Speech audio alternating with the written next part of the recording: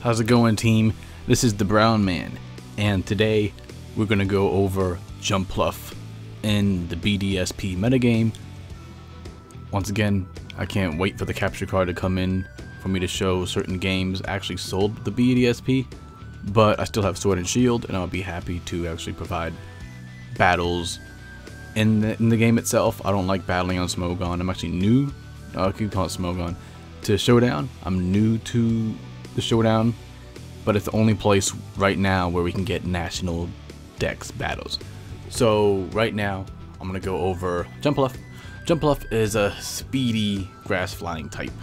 Earthquake immune, great stuff. Spikes immune, more great stuff. And even better stuff is the ability Infiltrator.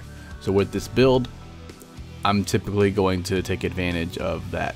We have 75 on the HP, which is alright, 95 on the special defense, 110 speed. But typically, we have this nice little ability here, and I was using this online, and I was crushing Garchomps, I was crushing a lot of these meta Pokemon that people are going back to, and I'll let you know why. Part of it is this combo right here. This triple threat: Leech Seed, Worry Seed, and Strength Sap. Worry Seed is great. With the return of Poison Heal Breloom and Poison Heal Gliscor, they were running rampant, and I mean rampant. And of course, you have the Garchomps. But Jumpluff is actually outspeeds Garchomp at the 110, a blazing 110 speed. And you know what we do with that? You Strength Sap. You Strength Sap that Garchomp, and now that Rock Slide that probably could have KO'd you is not going to KO you. We run Jolly for the speed. If I typically run Jolly because you might want to run U-Turn. This last set, there's a lot of stuff we can actually fill into that last set. But your main targets are going to be Rotom, Garchomp, going to be people with would be like maybe Magic Guard, like an Alakazam. There's going to be things with maybe Moxie. If you use Worry Seed, because Worry Seed is a very good move. It doesn't work just like Leech Seed. So Leech Seed does not work on grass types, but Worry Seed does. So there was a matchup where I led Jumpluff, they led Gliscor, and I just said, okay, you know what I'm gonna do? I'm gonna use Protect. They also use Protect. I'm just over here burning moves.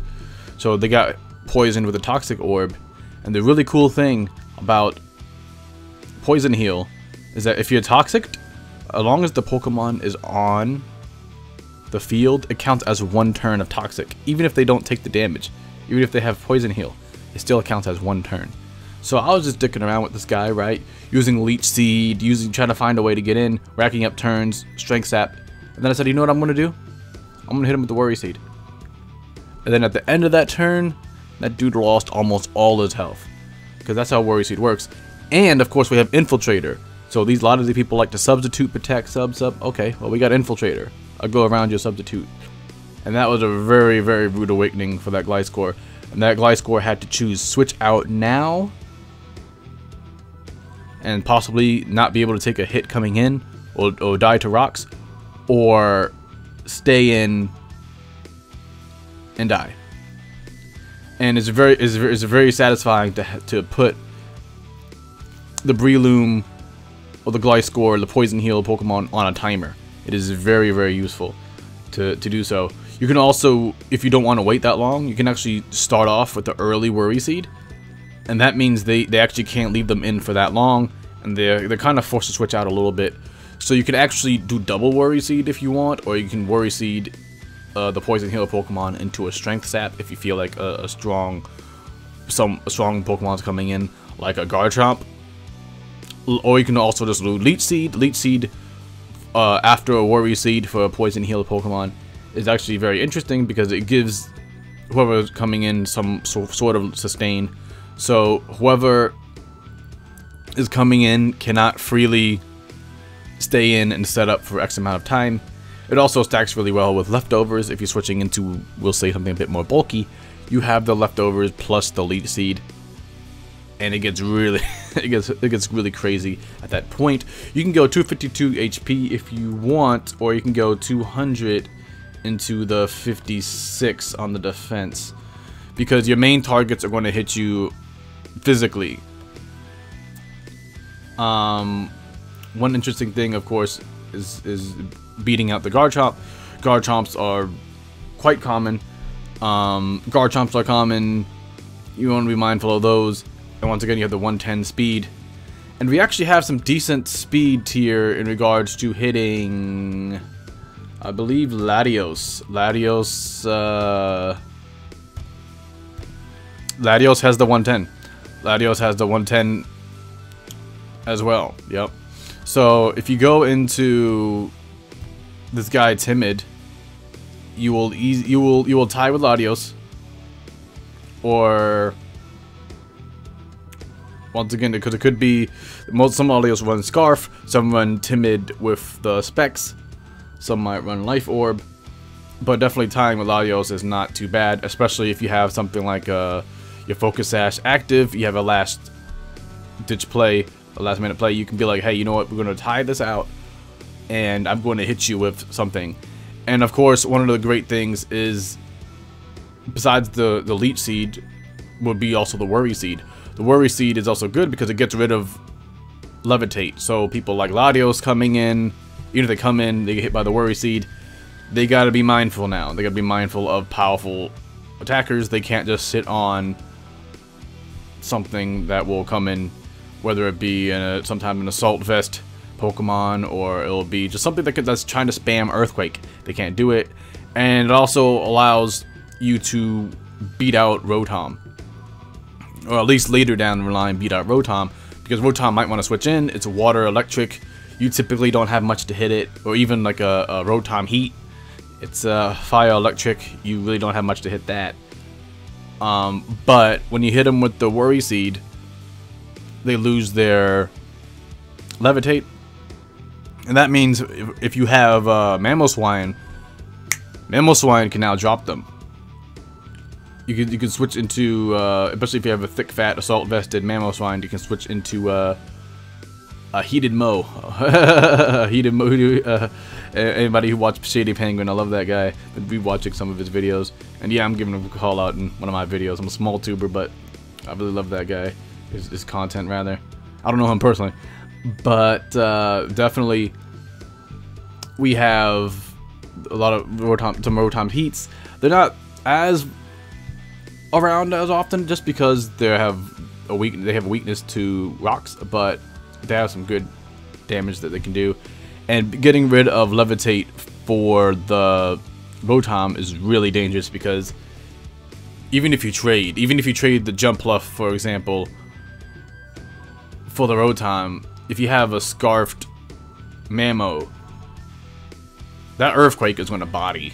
The Earthquake is now going to body that used to be levitating Rotom, and they have to switch out.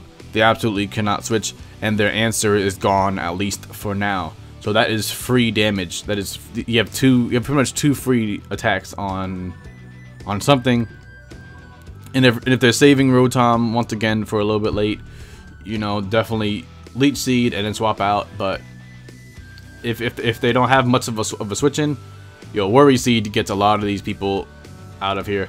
Something that you might want to do is also you can run Protect. Protect obviously blocks the next attack. So what happens is you can do, if you're against, we'll say Poison Heal. If Poison Heal is an issue for you, Poison Heal substitute, you can go with the Worry Seed, and you can go between Strength Sap and Protect, and that will give you some sustain, and they'll get crushed under their own poison. You can also go with U-Turn, which is why we went for Jolly, just to get out of certain matchups. You can also go like Worry Seed or Leech Seed, and then if you don't want them to have a fully free switch in, or if you want to just uphold some momentum, you go with the U-Turn. Something else people can also do is go for the, if they want, Acrobatics, because this will help you also, instead of like passively, or you can actually go Timid if you want. You can go Timid and go Air Slash. Do you get Air Slash? Oh, you don't get Air Slash. Oh, never mind. You have to go Acrobatics here. Yeah, we gotta go acrobatics. So you can also go acrobatics. Acrobatics allows you to beat out, we'll say, Breloom. In a 1v1. Sometimes the Breloom might set up a little bit earlier. Breloom does have access to Rock Tomb and has some pretty good attack stat.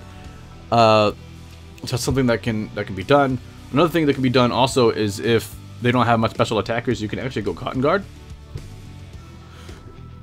Oh, my bad. Cotton Guard. Cotton Guard. Cotton Guard. Is Cotton Guard or Cotton Spore. So Cotton Guard allows you to give +3 attack, or +3 defense rather, and you'll say, okay, I'm +3 defense after they have the -1 attack, and you can actually get quite tanky doing that. And if they don't have any special attackers or any physical ice moves, or like a strong, maybe we'll say an Infernape or something, it's going to get really crazy. And the other interesting thing about Infernape is actually 108 speed. You outspeed Infernape. You outspeed Infernape as Jumpluff. So if an Infernape might switch in, you can actually go for the Cotton Guard first. If you think the Infernape is going to switch in with your Focus Sash intact, you can actually say okay, and then you'll go for the Strength Sap. Following would be the Flare Blitz, and Infernape will actually slowly kill themselves. Especially if you, for example, you're not going for let's say Cotton Guard, or if you want to go, you can actually go for the Cotton Spore. Instead, Cotton Spore lowers someone's speed by 2. So that's another way to set up hazards. You don't have webs, but you know, maybe you say, okay, I want to slow this thing down quite a bit, and then I'm going to swap my Jumpluff out into something that can now outspeed that threat and hit it hard. Maybe something that's a little bit bulky. Maybe, for example, as I brought up a Mamoswine or Gyarados that normally can't outspeed something without a Dragon Dance or like a Scarf, but now they can take a hit and outspeed on the switch, and without that Pokemon directly using setup. And that's going to be really crazy, and that's why I love this guy. He's a bit utility focused. He's actually really frail on the defense side without using any of these without setup, so it is a bit risky, and once again this is underpicked and underused, so definitely. But Strength Sap really put this guy back on the map, especially with the Infiltrator. An Infiltrator Strength Sap is just so good, you know. So I hope you guys enjoyed this. I hope you guys like Jumpluff. Jumpluff was great. Oh my god, I wish I did this sooner. I wish I got the capture card and everything sooner to really show you guys how this guy shined. So, but instead, I'm going to have to go on Pokemon Showdown and really put in some work with Jumpluff, with the jumping of Pluffs. I appreciate you guys checking out this video. Just remember that we are actually going to have a Pokemon Scarlet and Violet giveaway, where we're actually going to have a tournament before Scarlet and Violet drops. It's going to be a Pokemon Sword and Shield tournament. Rules will be posted very soon. It'll be posted on a Saturday update, either this Saturday or the following Saturday, so that way people have time to prepare their teams. There will be preliminaries, and once you survive the prelims, those left behind, or those that move forward rather from prelims, will move on to going into the main matches, and then winner gets Gen 9. And during the release day of Gen 9, there will be a giveaway for Pokemon Scarlet and Violet. I understand some people might have fell on some hard times, and I want everybody to have fun, so I want to offer some chances to actually go into the Paldera, I believe it's called Paldera region, with me. And since I'm going to be getting some stuff a little bit early, I'm not going to set up any videos or anything early. It's going to be, it has to be at midnight. I don't want my channel to get struck, but I will be helping people out with raids and getting some of those special hats. So competitive is going to be on fire, and we will be there lighting motherfuckers up. You guys be safe, have a good one, stay hydrated, team.